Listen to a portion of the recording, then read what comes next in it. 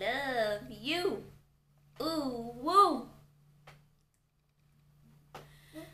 Ooh, ooh, ooh, ooh. Go, go, go. So today in this video, guys, we will be talking about how to know you are truly saved. So I have 2 ways for you to know you're saved. Just 2, not 5, not 10. Firstly, number 1, you have heard the true gospel and you have believed the true gospel. And when I say the true gospel, you heard that Jesus Christ reconciled us back to God, that through him we are made righteous and justified with God.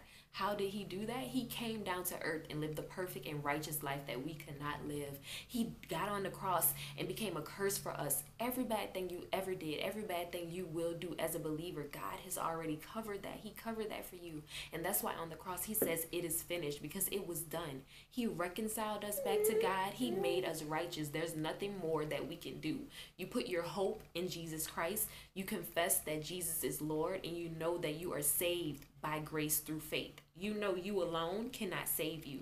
You know anything on this earth will not make you righteous or justified with the Lord. So let's go to the word. We're going to go to Romans 10:9. It says, if you confess with your mouth Jesus is Lord and believe in your heart that God raised him from the dead, you will be saved. Not you might be saved, not maybe you saved, you kind of saved. No, the word says you will be saved, period. If you have that faith and belief in Jesus Christ and his finished work on the cross, that's it. That's all you need. This is not a works-based salvation that says if you do XYZ, you will be saved.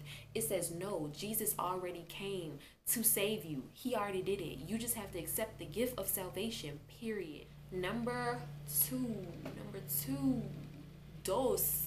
What is it in French? Do. You have a new nature, period. You are bearing fruit.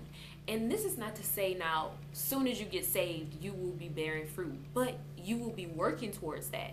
Once we are saved and we have received the Holy Spirit, we have been converted. We have been born again believers.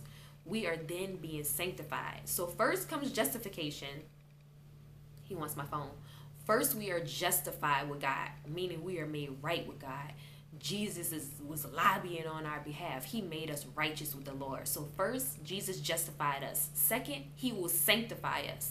Meaning, once you have the Holy Spirit in you, you will then be grieved over your old sin. You won't do the things you used to do anymore. Those desires, that taste for that will be wiped out of your mouth. And this is a continuous process. This is not to say that you won't fail. This is not to say that you will be perfect, because we are imperfect humans. Because we are naturally inclined to sin, you will fall. But the mark of a true believer is when you fall, what direction do you go in? Do you go back to your, like the word says, are you like a dog returning to your old vomit? Or are you continuing to press towards the mark?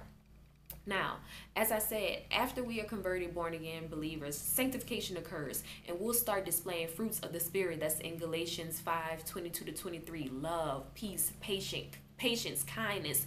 We will have an increased desire for Christ.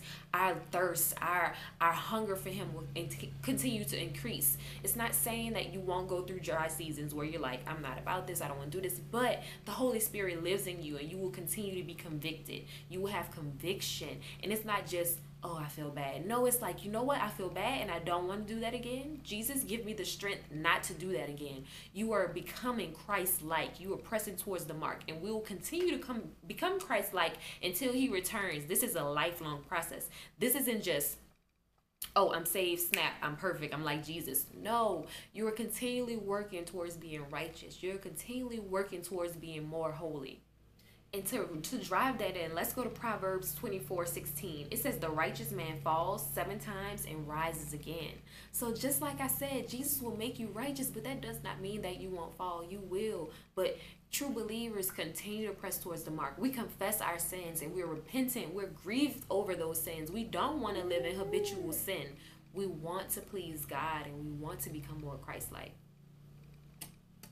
Oh, thank you. So good. It's so good. All right, so I just want to leave you with this. It is not your mouth that reflects your love for God. It's your life and your heart. What's your heart condition like, and what fruit are you bearing in your life? That's the two ways that you know that you're saved. One, you accept Jesus Lord and Savior over your life. You know that through him you are saved. Two, you have a new nature. You are striving towards this new nature. You fighting for it. You clawing for it tooth and nail. You're running the race. Period. You are pressing towards the mark. What do you have in your mouth? What the baby?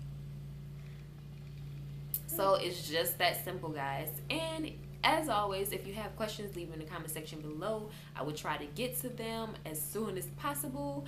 And have a good day. I will see you guys on the next video, right, baby? See you on the next video. Bum, bum. On the next video. Bum, bum. Bye.